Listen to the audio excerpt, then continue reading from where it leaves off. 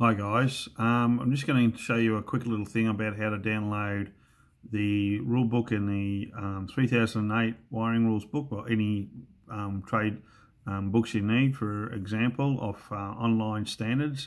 So what you do is you go into Student Web, BHI, you type that in, you log in, and then up in the left hand corner here we see my library, my stuff. Okay, so you log in. All right, you can see you're logged into this part. You'll have your dashboard. I go up to my library here.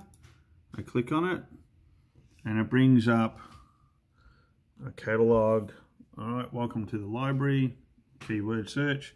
So what we're going to do is we're going to look for a thing called databases. Click on databases and it brings up a list. Okay, so what we're going to do is we're going to walk down the list to Standards Online. So once we get to Standards Online, we click on it and it asks us to type in a normal password like we do for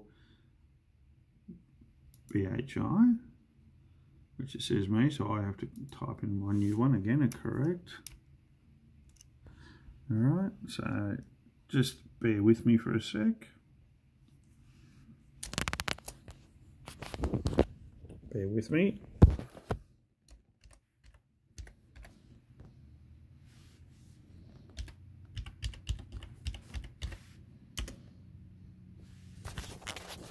Sorry about that. So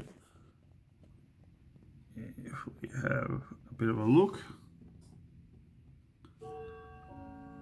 Okay, conditions of use. All right, a bit hard to kind of see at the moment, but anyway, continues the Standards Online, and it brings up where are we there? Conditions of use. So we've done that, clicked in SIA Global here. So I'm going to type in 3008 AS 3008 and go search. We'll do, and guess what?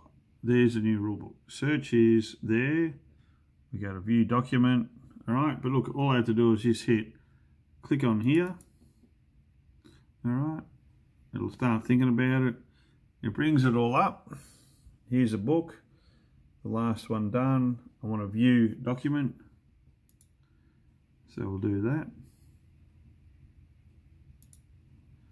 All right, it's going through and brings up the old ones. What are we doing? Are we viewing or not?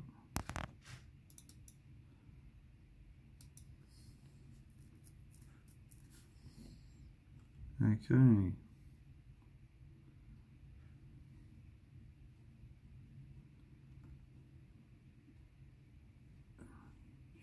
Just get back a sec.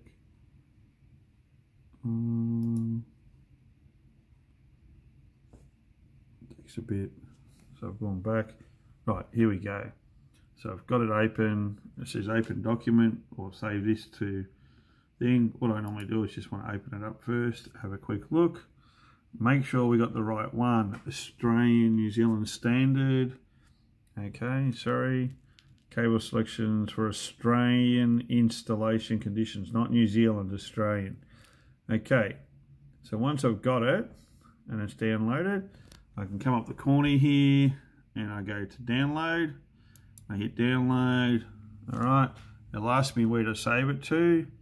So I'm going to just save it to my desktop, this one here, and I hit save, and guess what? It's saved to my desktop. Done. Easy peasy, like winner winner chicken dinner.